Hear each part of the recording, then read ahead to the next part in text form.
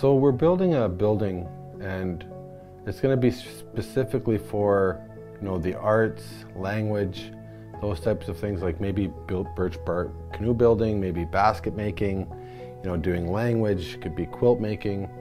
We really want to have a space where we're creative but also able to do the language. It's going to be a multi-purpose community building where people will gather, and we'll have language lessons, we'll have workshops, it'll be a space where other groups from the territory, like other First Nations, can come and borrow the space for free for whatever event they want.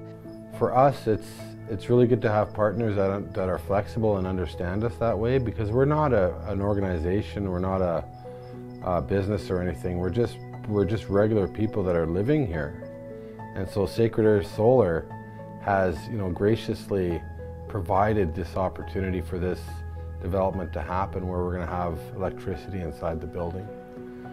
Being on the land, we do harvesting. So we're out there, we're actively out there, walking, the bush, we're out in the waters.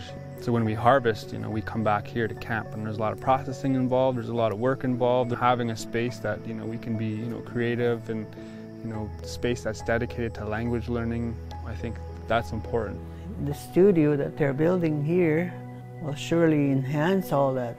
All the good things that will be made there will be handed down in order for the younger people to learn these things that we are doing out here, is to come out here and see what it's like, but not just to see and go back and live on their lives again, but to wake up to things that could be done. When Christy and Isaac asked for help in solarizing their art build, I was so happy to be able to support, because I really believe in what they're doing at the camp. I really think it's of critical importance, and I also think that it's going to really benefit future generations. Milena and Sacred Earth Solar and Indigenous Climate Action are doing such good work. They're empowering us. I think, a space like that can just encourage creativity, a place that could provide that environment for, magic to happen. I think that's cool, right?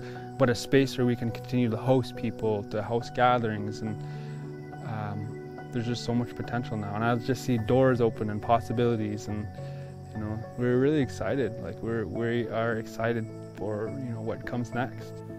And hopefully there'll be other young people to come and live this way.